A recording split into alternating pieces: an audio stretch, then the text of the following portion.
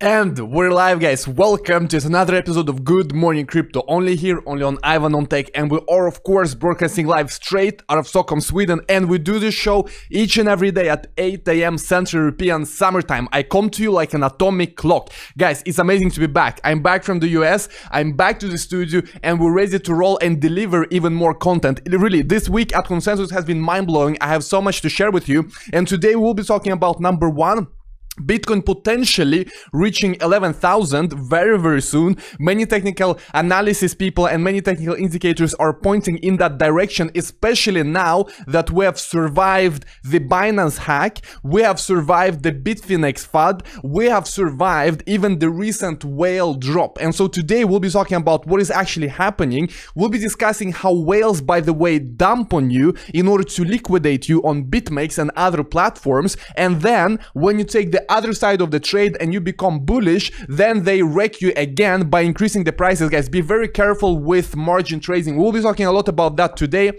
and also we'll be talking about the stock market, because the stock market is really in this cycle that you need to understand, and we're reaching the end of that cycle. So we will be talking about that cycle today. And really, we need to realize that at the end of the day, if you're not prepared for a stock market crash, if you're not prepared what can happen in the economy, you are the plankton. You're the plankton that everyone else is eating. So it's important for you to get educated, and hopefully I can give you some insights about that. Also, we'll be talking about, guys, I have so much news to share. I have so much news to share. We'll be talking about market makers and the role they play in this market, and so many other things. Before we start, be sure to number one, smash that like. Number two, smash that bell button right now. And of course, welcome everyone. I see Jean, I see Bernard, I see Equa, J-Man. Welcome everyone who is here. Let me know which country you are from. Let me know where you're watching from right now. Also, I have a new chair. Let me know what you think about the chair. The last chair wasn't that good for my back, so I have a good chair now. Okay, let's get into the markets. What is happening in the Bitcoin and crypto land? Looking at the charts, we see the following. Bitcoin at plus 1%, we see Ethereum at 0.15%, we see Ripple at 2.29%, so slight movement upwards. What is important right now is that many people are talking about the so-called decoupling, that Bitcoin is now pulling ahead. And to check on how decoupling is doing, just go here and switch to Bitcoin, and you can see the current state of how other altcoins are performing against Bitcoin. And I think this market will really show how far we've come in terms of education and in terms of market maturity. Because while there are very interesting altcoins, while there are mind-blowingly good altcoins that have a future, there are also many altcoins that simply don't make sense. I mean, most of the coins on CoinMarketCap right here, if you just scroll, I mean, they will disappear in my view. Most of the coins will not survive. So it is just how every bubble works. When you have a new technology that is changing the world, you have a bubble because people are excited, and they're excited way too early. They're too greedy way too early. You create a bubble. There are many companies, many projects getting started. They get so much money, and only a few companies and only a few projects survive. Now, you look at the .com bubble. How many big tech corporations we have right now? Just a few. You look at the train bubble in the Great Britain a few hundred years ago. How many train companies you have right now in Britain? Not a lot. And so I think the same will be with crypto. I think some altcoins will absolutely do well, but the market will get more and more mature, and I think Bitcoin and top altcoins will be pulling away from others. But we will see. Let me know if you agree. Let me know if you disagree. Also, now, of course, people are speculating. Are we in a 100% bull market, or are we still just bouncing around in the bear market, and we are to see lower lows, or if we will retest lower lows? I think some people have a good point when they compare this situation with the bear market of 2013, 14, 15. Basically, some people say, hey, maybe we are in this position right now where we had this crash.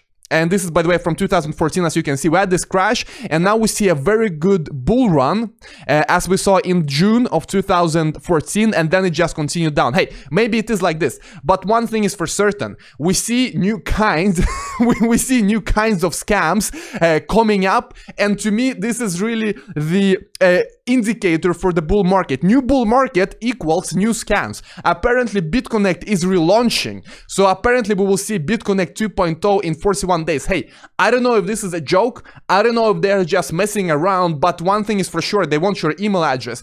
I would definitely stay away 100%, but this just shows you that with new bull market, there will be new scams. Whenever you see a good positive move in the market, there will be 100 new people trying to steal your money.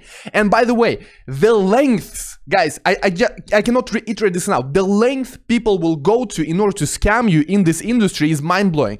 The lengths they will go to and try and take your money, hard-earned money, is just mind-blowing. So just beware of that, and don't be too excited when you hear things that are too good to be true. Because once again, if BitConnect is back, I'm sure they will get a lot of new people, because most people haven't experienced the last bull run and bull market. They haven't experienced what happened to BitConnect. So be very careful. Whatever is too good to be true, it probably is. Now, let's get to the first topic of the day. The fact that Bank of America's Chief Investment Officer, I mean, this is not your average guy. This is not your average guy on YouTube, and not your average guy on the street that you're asking. This is the Chief Investment Officer at Bank of America. He was in an interview where he talked about the fact that, hey, Bitcoin is actually a signal of a looming recession. Something we have to understand is that recession is 100% guaranteed. And this is where one of my biggest inspirations and one of my biggest role models and mentors when it comes to the market economy and microeconomy, Ray Dalio, comes in. This is, by the way, why he's on the thumbnail. I learned so much from this guy. And right now, if you haven't watched his video about how the economic machine works, I mean, it is one of the best videos on the internet about the economy and how the economy works. And he describes in a very easy to understand way the whole situation and how the central banks work and how credit works and how debt is connected to everything that we see around us on each and every day.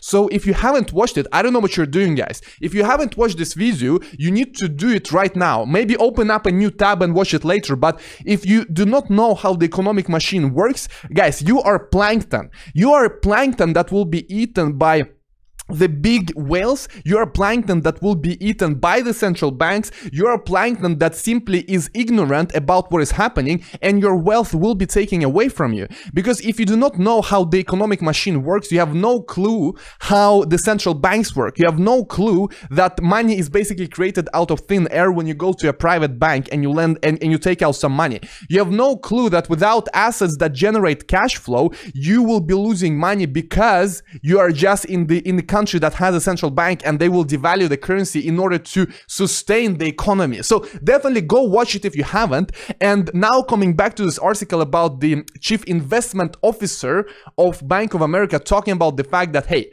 right now we are in an environment where most investors do not get anything for their money. We are right now in an environment with very low interest rates, which makes the players in the economy take more risks, because you cannot just leave money in your bank account. It will have zero interest.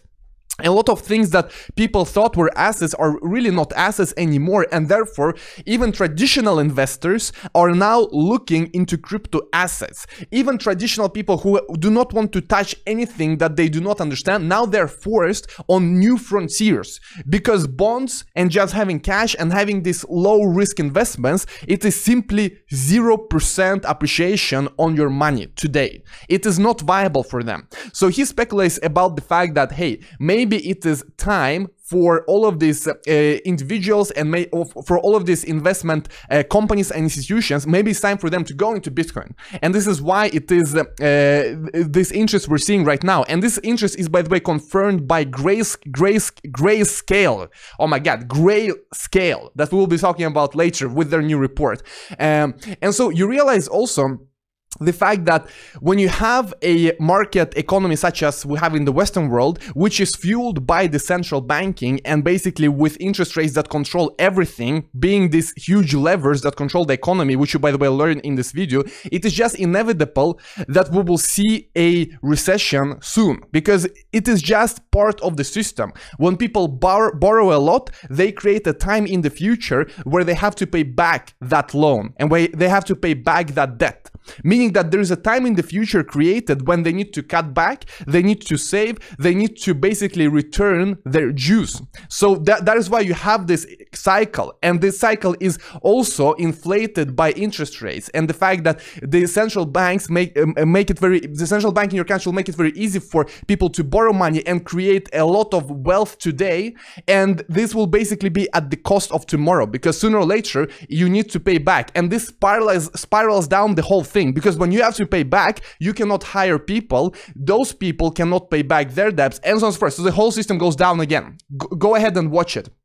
And so something we need to understand is that people are now desperate for a return.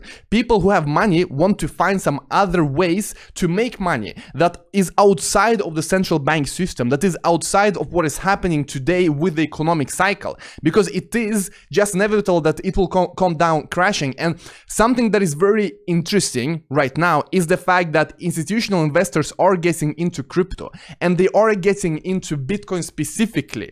So this is really the next topic I want to discuss with you, which is this digital asset investment report that has come out from Grayscale just a few days ago. I have issue with this name, Grayscale, okay. Anyway, if you look at it, you will see the activity right now when it comes to institutional investors, what kind of assets they're looking at, and what kind of placements and what kind of bets they're making. Something that is very interesting to look is just the proportions of Bitcoin versus altcoins. So right now, in the first quarter of 2019, basically during the bear market, institutional investors focus 99% of their investments on Bitcoin and only 1% on other assets. This is in contrast to last year, from April 1st to March 31st. Basically, you have a 12-month rolling window. If you take the look at the whole year from today and 1 year back, you will see that this is actually quite bigger. And the portion for altcoins is also bigger, 24%. While if you only look at January 1st, 2019 to today, only the last quarter, you will see that this picture has dramatically changed, and now only 1% is in altcoins. So in my view, you see this clear connection between the fact that interest rates are low, we are in this cycle that is inevitable, and big money now wanting somewhere else to go. Big money now seeing the fact that we're recovering from one of the biggest bear markets in crypto, and obviously it is very lucrative. Obviously, it is very lucrative for them, and that is why we're seeing such percentages when it comes to institutional investments. Something else that is very important to discuss is really what happened in the crypto markets during the past days. Because if you look at the charts, we saw this huge dump in Bitcoin, and many people have already spoken about it. But if you look at the past days here, you see this, and this was caused by a few players, or maybe one player, who liquidated basically 5,000 Bitcoin. Now, this is very important because in our market conditions today, we see a lot of people trading on BITMEX. We see a lot of people being extremely vulnerable to market volatility.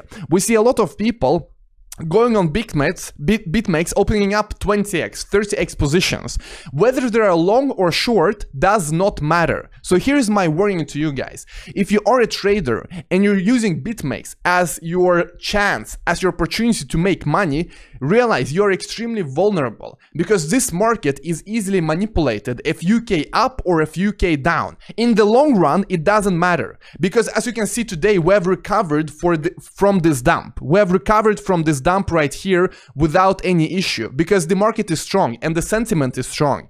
But of course, if you had a 20x position on BITMEX and you were long, you were absolutely slaughtered right here. You were absolutely 100% slaughtered. Now, people are speculating that this was a dump that was engineered, and really, you need to be very, very careful with the fact that the markets are illiquid, especially the markets that BITMEX is using for their exchange. They're using Bitstamp and they're using Coinbase. So this is what happened by Dovey Wan. She is really good at covering a lot of events. So basically, someone put a 5,000 Bitcoin sell order on Bitstamp, and because of poor depth and maybe they had issue with their market makers and their algorithm, this whole situation really turned out very ugly. And for us who are here for the long term and not trading, and we're not really caring about what is happening day to day, it doesn't matter. But for all people who witnessed the price on Bitstamp going past 7k and down into 6ks, but then recovering quickly, we saw this flash crash. It is of course very painful, and the whole market also of course reacted as a whole, and we went down to 7k. But if you look at Bitstamp in particular, we went below 7k. So this was a big mistake, I think, on the part of BitMEX to only have Bitstamp and another exchange, I think it is Coinbase, and not have a lot of other exchanges. You realize how vulnerable their customers is. And could it be the fact that BitMEX is behind this? Who knows? I mean, really, once again, the lengths that people go to in order to scam you in the space is mind-blowing. Could it be them? Maybe. But we have no proof, we have no facts that support that. But just looking at the incentives, did they have an incentive? Yes. Was it really they? Who knows? So realize, if you do not know this, you do not know that the market depth is not really that great, the liquidity is not really that great, and you trade on BitMEX, and you don't know what kind of markets they're using, what kind of changes they're building their price on, you are also plankton. Unfortunately, you're also plankton. Guys, do not be plankton. I'm just I'm just telling you that. Do not be plankton. Now, let's move on to another topic that I think everyone should study and everyone should understand. It is about market makers. It is about understanding how crypto markets work, and it is about understanding that right now it's not a lot about the fundamentals. It is not a lot about the actual fundamentals of the project, and it is more about how does the team handle the markets. Does the team, for example, have a market maker? How good is their market maker? So when you see news like this, let me pull up this article about Binance. When you see news like this, that Binance tokens that did their IEO on Binance, that they're performing so well, I mean, yes, a lot has to do with the fact that they were launched on Binance, and Binance is a big name, but also a lot has to do with these projects having great market makers. So first, I want to show you this video from Investopedia, what is a market maker, and then we will be talking more about it. So let's just watch this quick video, and then we will continue and connect it to crypto, because this video is really about the stock market, but the same ideas apply in crypto as well. So let's take a listen. Let's go. A market maker is a firm or an individual that stands ready to buy and sell a particular security throughout the trading session to maintain liquidity and a fair and orderly market in that security. Sometimes no one may be selling a stock that you're interested in buying, or no one may be bidding on a stock that you're trying to sell. This is where the market maker comes in, by making a market, or making bids and offers to accommodate orders that cannot be matched in the market. So this is very important for crypto, because many crypto assets are simply illiquid. There is no one buying, there is no one selling. And also, you need to realize that it is especially true for IEOs, because when someone launches a token, there is no market participants. And therefore, when you are investing in IEOs, you need to be asking the team, of course, about the fundamentals, but also you need to be asking the team about market makers. I know it sounds crazy that you need to ask it from the team, but when the IEO actually goes live and when the token starts trading, you need to understand the importance of market makers. So as we just learned, the market maker will basically promise to take orders. So if you want to sell a cryptocurrency that just launched, some kind of IEO, their market maker is supposed to be there and take your order. Or if you want to buy, the same should happen. So let's continue watching and learn more. A bid-ask spread is maintained by the market maker and is the difference in price between the cost to buy and sell the security. For example, the market bid to ask for KK stores is $50 to $50.05. The market maker decides to buy 1,000 shares from seller Mike for $50 per share.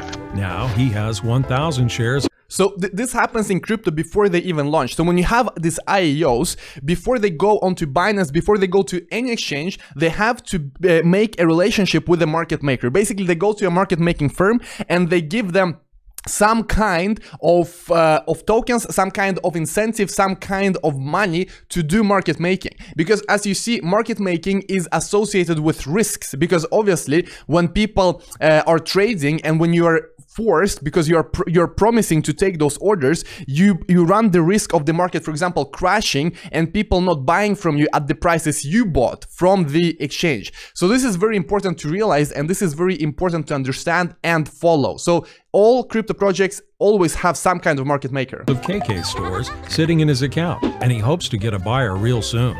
The market maker offers to sell his shares for $50.04 each, thus creating or making a new market. Because his offer is now the best offer, he attracts buyer Casey, who is willing to purchase 1,000 shares. The bid-ask spread of 4 cents represents the market maker's profit of $40 by buying low and... Anyway, the market maker buys shares and then hopes that someone will buy at a higher price, and the difference there is his risk premium, because he's taking a risk. Now with crypto you don't really have the same mechanic. In crypto the market maker is really not out to make a profit, because many projects in crypto just want the price to survive. They're not even looking to have a market maker to make a profit. They're paying the market maker in order to provide liquidity, and they're not taking any risk because the crypto project will pay them for their services. Now, market making is very important because if you do not have any liquidity, the prices are prone to very high volatility. And especially in crypto with new coins, you can really move the price a lot if a coin has zero market making. Therefore, they are very, very key. And when you look at the top coins, by the way, such as, let's see here, for example, such as XRP. Now, why is XRP performing so well? A lot has to do with, of course, people getting excited. Let me go back to the front page. A lot has to do with people getting excited, but also they are world-class at market making. This is something that you really have to give XRP. Their market makers are maybe the best in the crypto market, and they have been doing this for a long time. So when you look at projects, realize today, unfortunately, it's not that much about fundamentals. It is a lot about market maker trying to use the market to your advantage and trying to support the market, trying to support the prices. Something else we have to understand is the following, that usually what you have is the following situation.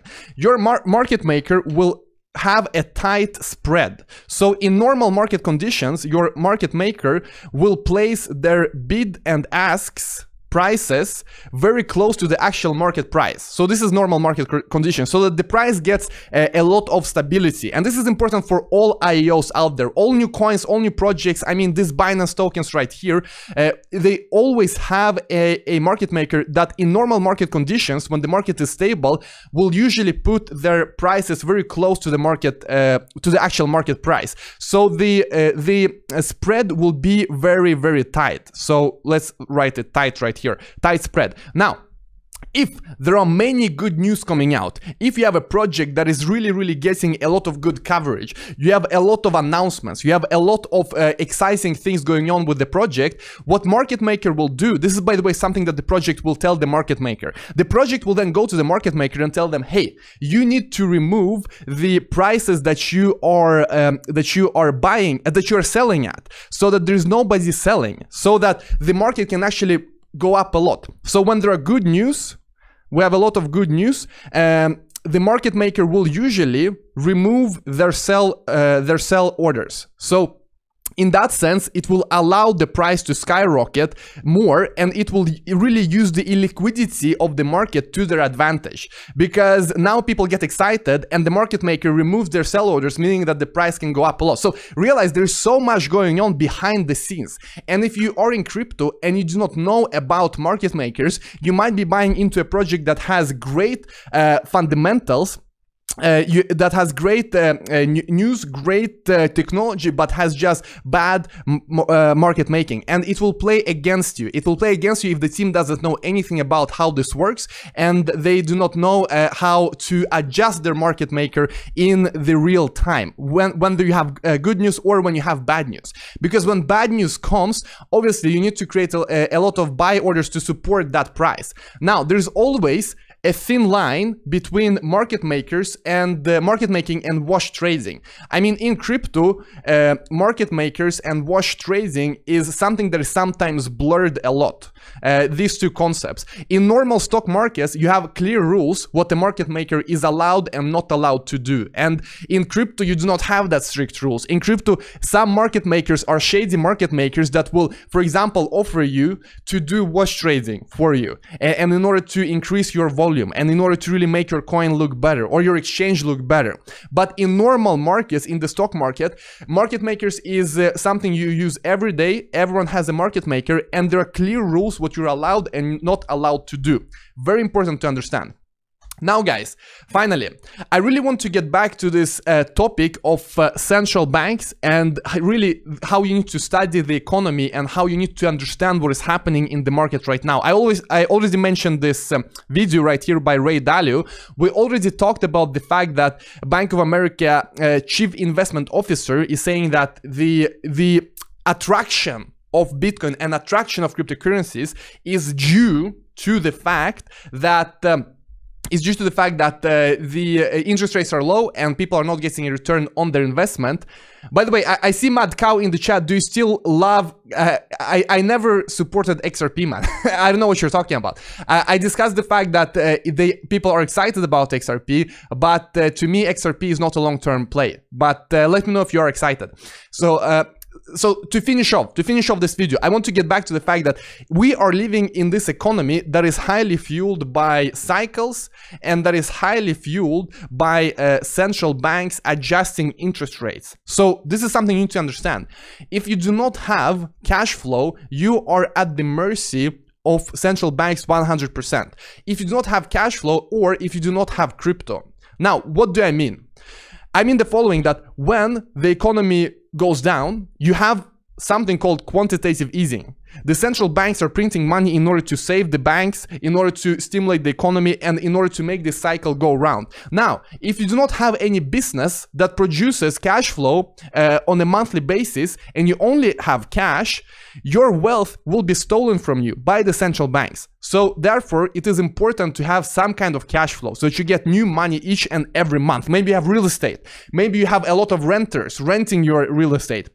Maybe you have some other business that gets you currency from a foreign country so that you're not really exposed to your own country's currency 100%. So cash flow is very important if you want to survive the next crash and you want to survive the next stories we hear about quantitative easing. Now, another alternative is crypto. Now, crypto is of course way more risky, but crypto is also disconnected from the central bank system, and therefore you're not really as much plankton if you are in crypto if you are compared to if you're only in cash. If you're only in cash, guys, you are 100% plankton right here, and you will be eaten by everyone in the economy who knows how things work. People that know that, hey, you need to have cash flow. You basically will be the consumer class. Unfortunately, this is how the system is rigged right now. It is rigged against the average person. The average person is just a consumer to provide cash flow for everyone else.